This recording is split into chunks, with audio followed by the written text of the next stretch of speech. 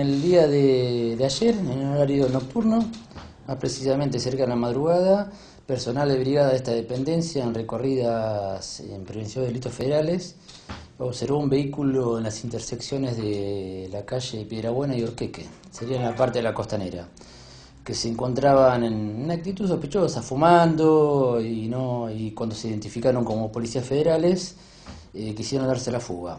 Pudieron interceptar el vehículo, se identificó que eran 3 masculinos mayores de edad, los cuales tenían más precisamente marihuana sobre el papado de sus ropas. Se determinó varios envoltorios de marihuana, como así también interior del rodado.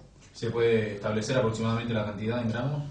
Sí, debe ser unos entre 10 y 15 gramos aproximadamente, los cuales también tenían papel para armar cigarrillos, también se ha secuestrado celulares y el vehículo también se ha secuestrado, un vehículo particular. ¿Podrían haber estado comercializando esto?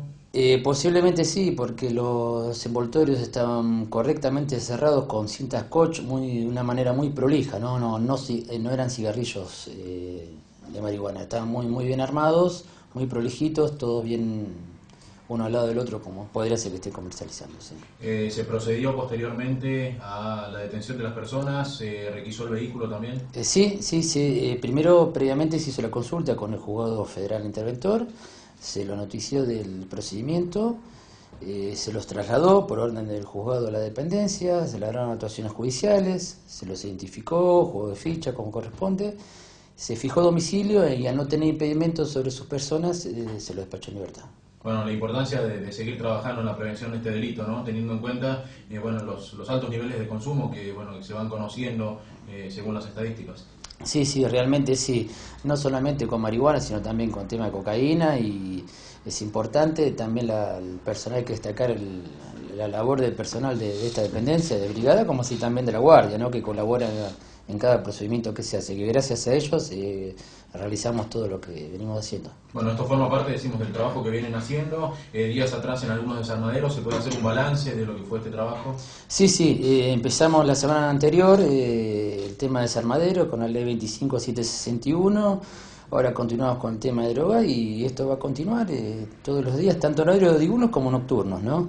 Así que, si Dios quiere, venimos muy bien con el tema del procedimiento y vuelvo a reiterar, gracias al personal de la dependencia que hace muchas horas por día y noche.